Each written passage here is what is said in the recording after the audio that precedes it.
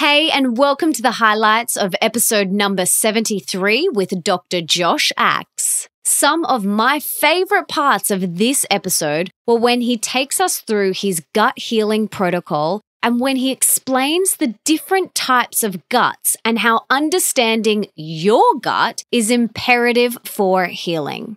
I also love that he explains that you can heal your gut in just 90 days, and that we must take a holistic mind, body, and soul approach when healing your gut. But there is so much more wisdom, knowledge, and inspiration you get in the full episode. So, to listen to the full podcast and get all the info in the show notes, head to melissaambrosini.com/73 right now. Josh, it is so great to have you on the show. Can you please tell us how you got to doing the work that you're doing today and writing this amazing book?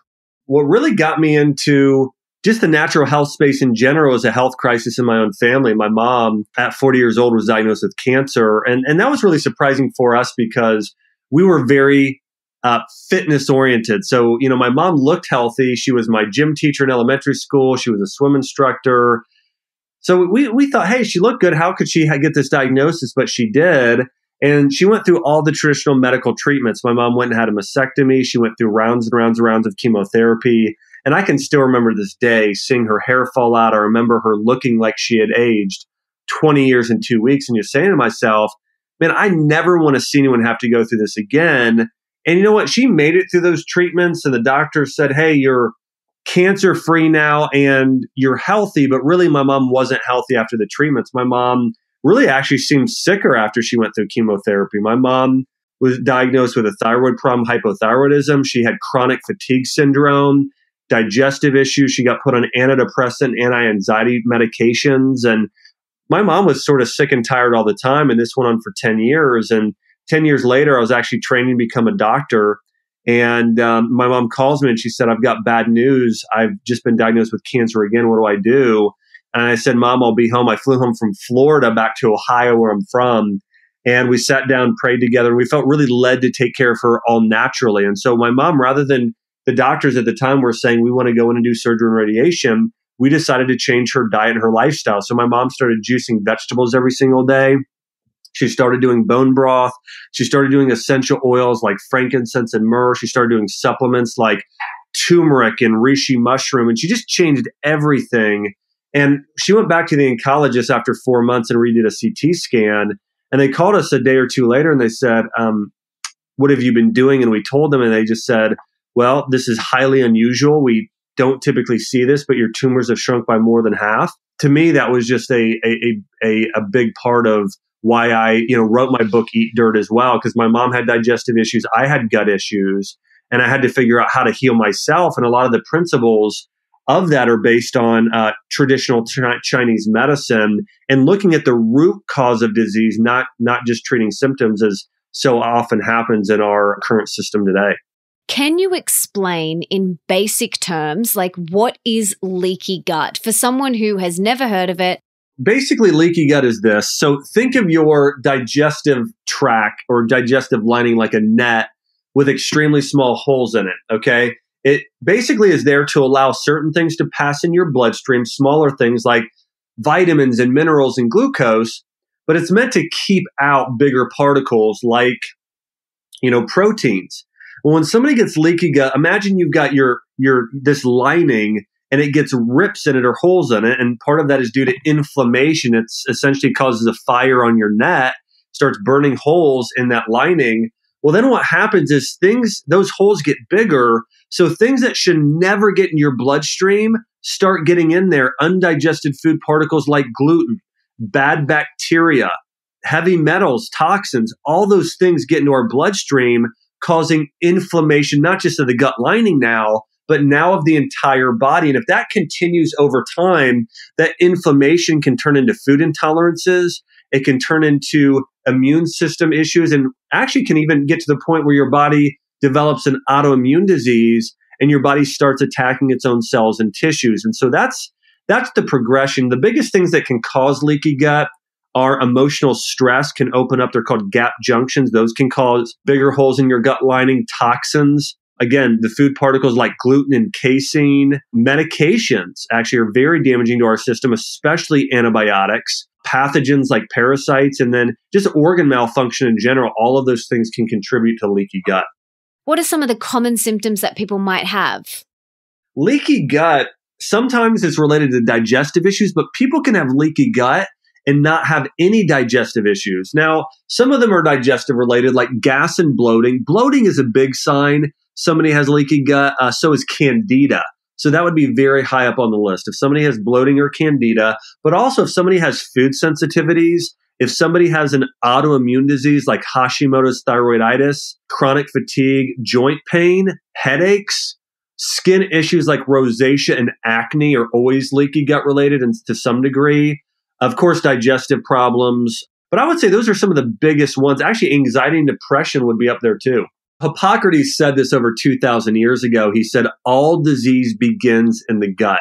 Let's say you have leaky gut and now your body's gluten intolerant. You eat some gluten, it gets into the bloodstream, then and actually started causing inflammation of the thyroid.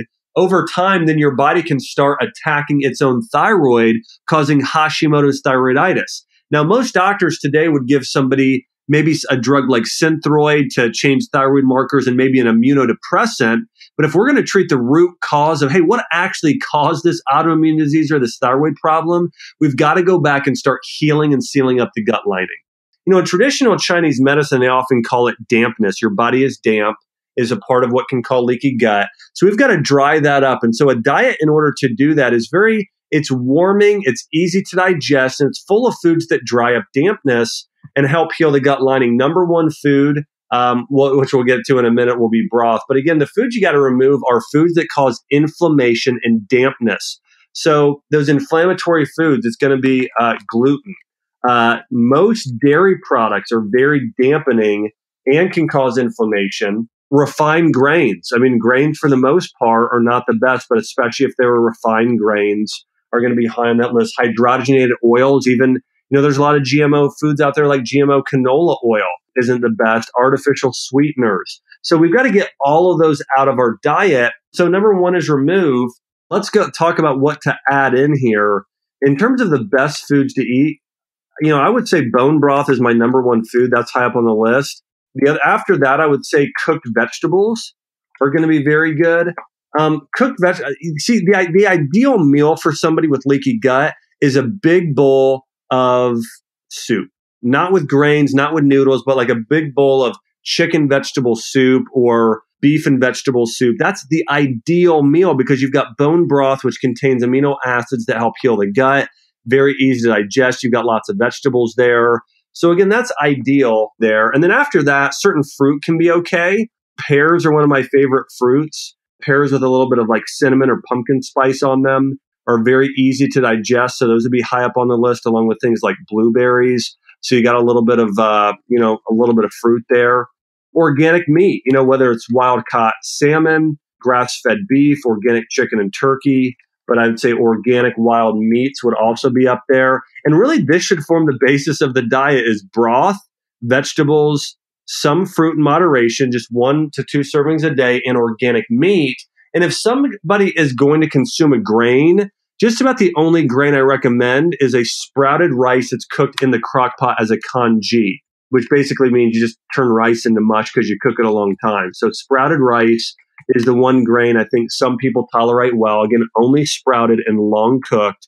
One of the things I have people do to lower cortisol is start taking more walks, going out in nature and just walking trails, doing those types of things to lower cortisol and allow your gut to heal. Taking a healing bath at night. I'd have patients put in 1 cup of Epsom salts, 20 drops of lavender oil, and just soak in a tub 3 times a week. And then scheduling things in the week that people love to do, things that are stress relievers.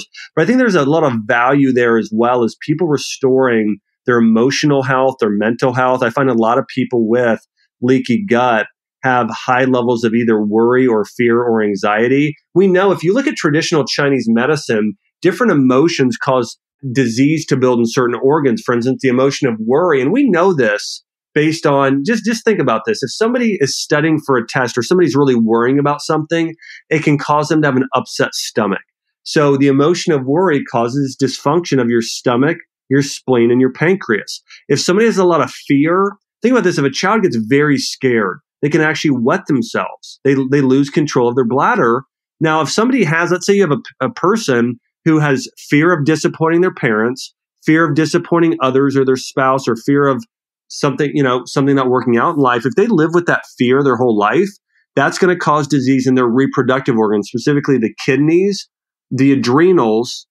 So think about this. You get really afraid, like a bear's chasing you. What does that affect? Your adrenals, your kidneys, where those stress hormones are released. If somebody has grief in their life, they lost a loved one or go through a divorce or feel a sense of loss, that causes disease in the lungs and the colon.